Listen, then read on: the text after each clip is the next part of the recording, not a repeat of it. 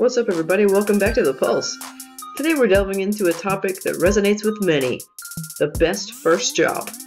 Embarking on your career is like opening a door to a world of possibilities, and the first job often sets the tone for exciting chapters ahead. Whether you're a recent graduate, someone contemplating a career change, or just curious about the diverse paths people take in their early professional lives, this episode is tailored just for you. We'll be exploring stories of resilience, growth, and unexpected opportunities that emerge from those initial steps into the working world.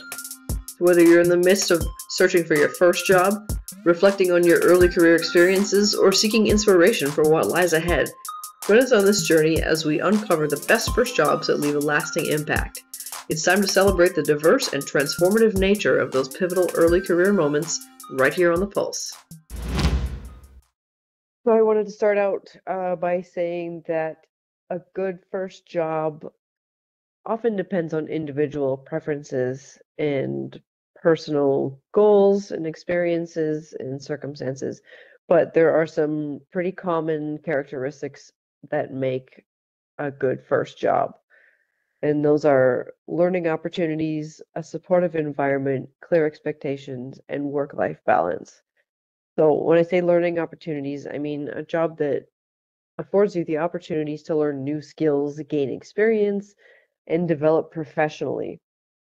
This can be really, really good for every other job you have after that, because each job you have is going to give you a new set of skills that you can just build upon.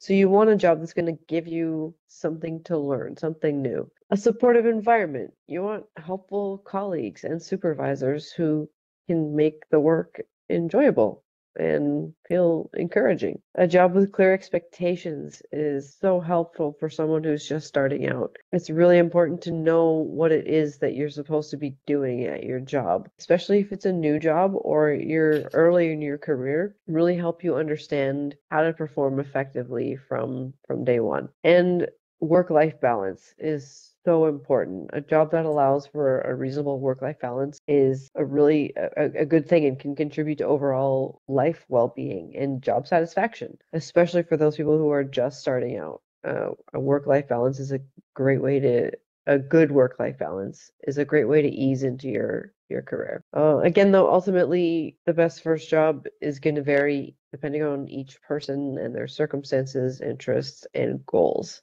So it's important to consider these things when choosing a job that aligns with what you want to do. Also knowing that you're probably going to have to take a job at some point that maybe isn't your dream job. Like we're not all going to start as, rocket scientists. We don't start there.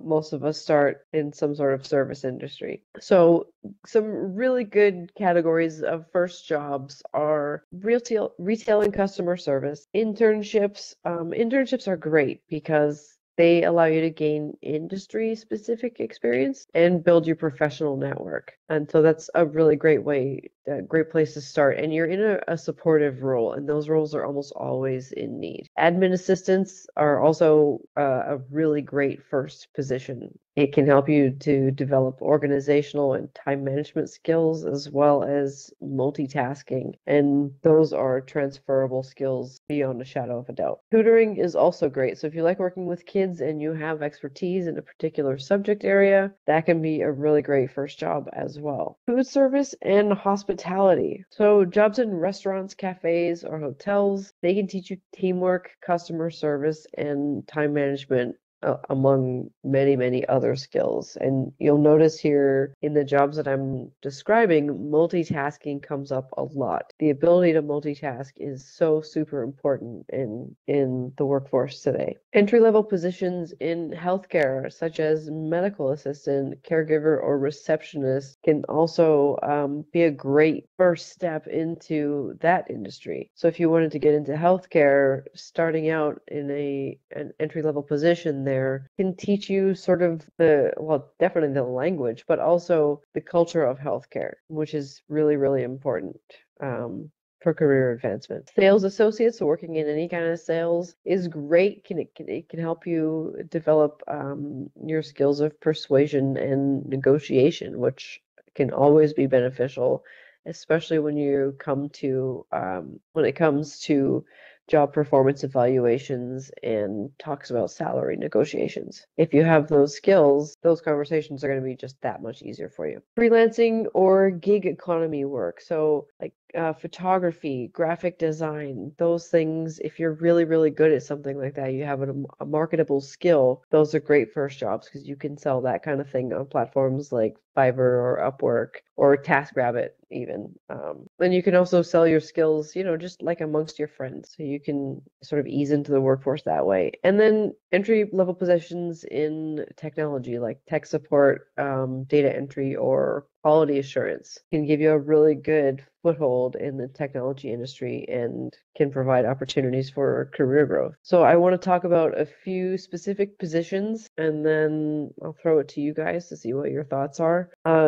Number one, restaurant servers. Wait staff typically serve food and drinks to diners at tables and restaurants, and this gives them lots of opportunity to work on their communication and interpersonal skills. An added benefit of this job is that if you do it well, there's potential for earning more money through some generous tips. So if you're comfortable doing that type of work, the earning potential can be pretty high. And serving is a great way to work on small talk, social resilience, and networking. And it has you working with coworkers, customers, and managers. So you learn how to communicate in a variety of ways with a variety of different people. Fast food workers are often in really busy environments and they have to multitask. And there comes that word again. This type of job allows for skill development in communication, memory, technology, thinking on your feet, being able to handle a loud, sometimes really crowded workspace, all while standing on your feet and sometimes for hours at a time with minimal breaks. And that can be really, really difficult. But it's also a great way to get started. And it's a really great way to have something on your resume that shows that you can do some pretty hard work. Because fast food is not easy. Working in those restaurants, like I worked in Tim's, and it was not easy. It's not a laid back job.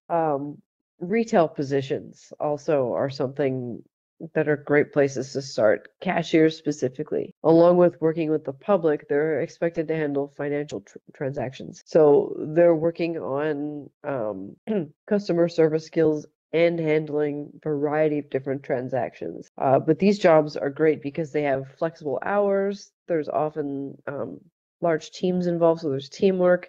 And they offer a lively work setting that suits people with different backgrounds and experiences. So people who like to be friendly and social will find those types of jobs satisfying, and that's might be something that you find to be a really easy first job. And jobs in recreation, I wanted to talk about specifically lifeguarding. Lifeguarding develops responsibility by safeguarding swimmers and enhancing vigilance and accountability.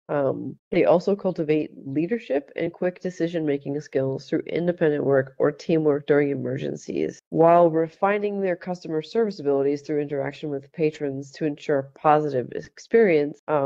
It gives them an opportunity to work with, again, a variety of different people, the people who are, there to have a good time and want to be safe. So they're there to promote fun and also safe while being fairly serious and vigilant, right? So it's a stressful job. Also, comprehensive training in first aid and CPR equips lifeguards with life-saving skills. Lifeguarding experience not only makes your resume look really good, but it showcases qualities like responsibility, leadership, and critical thinking. And it looks great for not only future job prospects, but on college applications as well. So yeah, let's talk about some of our first jobs. Kayla, you mentioned that one of your first jobs was babysitting. What was that like for you?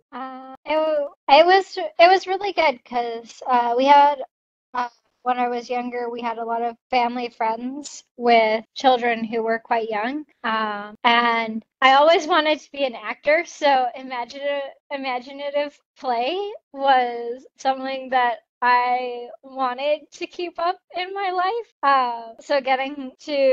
So for me, like working with the kids and watching the kids and doing imaginative play for them with them was actually really helpful for my future and just keeping up that side of myself. And I also I've always enjoyed working with kids. I watch a friend's kid part time now, and I work with Canucks Autism Network in the programs with the young kids, which I find really rewarding and a lot of fun because I also like sports. So yeah, it definitely prepared me for doing more serious work with children as I got older as well. And it prepared you for your first like professional job as an actor.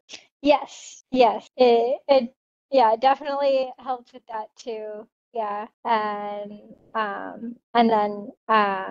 then yeah, I went into doing background and I there are two ways to do background. Um and I did it more as a stepping stone and a way to learn what it was like to be on a film set. And I probably took it more seriously than a lot of other people who were there. But it was really good. I mean, if you want to go into any part of film as a young person, if you're considering it, being an extra is great because you get to see all the different sides of things and you get a chance to watch what everybody's doing if you're really paying attention and yeah, get that feel for how a film set works. And that can be really helpful. Even before you get training to do those jobs, knowing how to work within the film environment is very important. Amazing. So it's a bit like interning almost. You get to Yeah, see sort of things that you wouldn't normally see if you were just doing a specific fill-in role. Like if you had a specific job and you're just focused on that. yeah. That's really cool. Yeah, yeah, you definitely, because as background, they kind of have you. There's a lot of hurry up and wait, but once you're on set, if like I've been on set while they're doing lighting changes, I've been on set while they're running through with the stand-ins, and all sorts of different things that yeah if you're just going in as an actor you might not see that side because they want to keep you rested until it's your time to do your job and because you're right up there in front of the camera, right? So they need to make sure that you're rested and perfectly capable of being in front of that camera. And so you don't get to see a lot of the other things that happen. And yeah, with a camera operator, you're very focused on what's happening on camera once you're actually a camera operator, so you might not notice all the little things. Uh, and going into the more focused job, knowing all of the little details that you can pick up on as a background, I think is really important because then you have a much smoother transition rather than you're focused on your job and now something's happening and you didn't realize that this would happen because you're in your job.